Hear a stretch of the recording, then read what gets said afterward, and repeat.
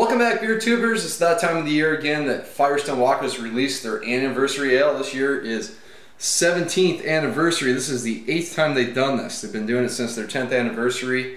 And as always, it's a blend of barrel-aged beers. So let me read you off the list really quick. This beer is 30% Bravo, which is their brown ale, 25% Stickee Monkee, which is their barley wine, English style, 15% is Velvet Merkin, their oatmeal stout, 15% is Parabola, I think you guys know about that one. 8% is double DBA, so you've heard about that one probably. 4% is Helldorado, which is their blonde barley wine, and 3% is Wookey Jack, their black IPA. So that's this year's blend. I got to try it on tap at the release at Stone, but I want to get my final judgment tasting it out of the bottle. So it pours out. It looks more like a very dark barley wine. I get a lot of mahogany, a little bit of ruby red notes to it. It's definitely, this year's blend is more towards those barley wine type of beers. Bravo kind of being more of a brown ale, and then Stickee Monkee is just a big, huge English style barley wine. So there's definitely a lot of legs on the glass. Let's get the aroma.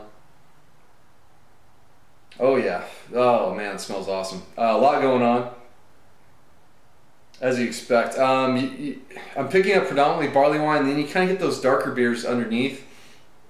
You get a little bit of hop character coming from both Helldorado and Wookey Jack. So you get a little bit of like an aged hop character.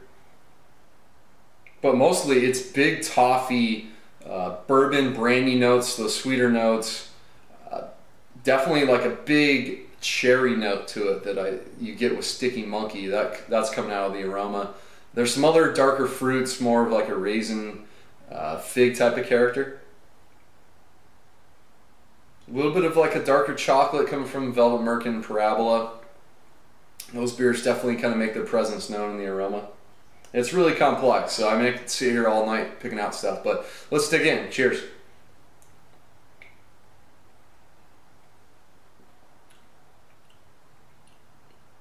Oh yeah, that's good. That's better than what I had on draft. Yeah. I'm not picking up the alcohol heat I was getting on draft. The bottle's a little mellower.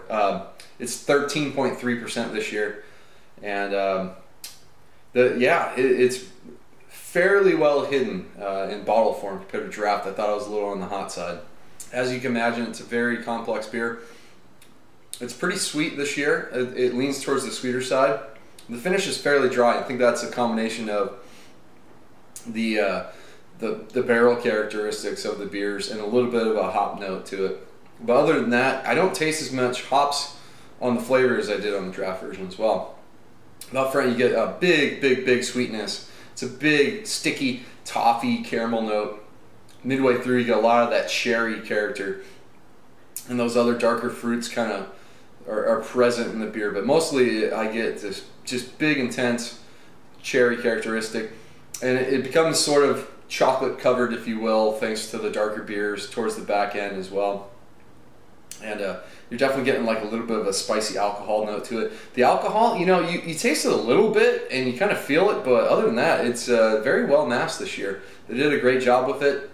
I thought 15 and 16 were hotter than this year's blend, so they did a really very good job blending it this year. So the more you drink, the more like subtle notes, stuff starts to pop out here and there. I'm getting that nuttiness you get from Bravo, that brown ale. You get some of that nuttiness, and then mixed in with that brandy characteristic is kind of coming through a lot. I mean, there is a bourbon presence, you can tell, but it's got some of that, hard to describe brandy other than that sort of grapish sort of character. It reminds me maybe like a grape character you might get in a really good Belgian quad. Get some of that flavor. I'm also picking up like a date-like note. You get some nice sugary notes, like not like a brown sugar. It's a little different. I don't know if date sugar would be the way to describe it, or turbinado, or some of those demerara and those kind of like less processed sugars. You get some of that characteristic. It doesn't quite go into molasses for what I'm picking up, but definitely get some sugary notes. Even though it's on the sweeter side, it balances out pretty well. I think the alcohol is helping along with a little bit of oak tannin you get in there. So I'm really liking this year's blend. This is an easy A for me.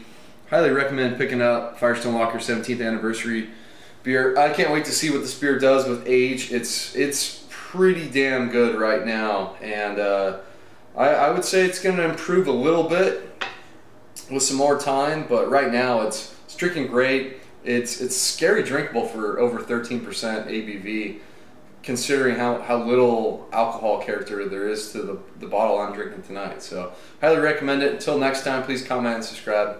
Cheers.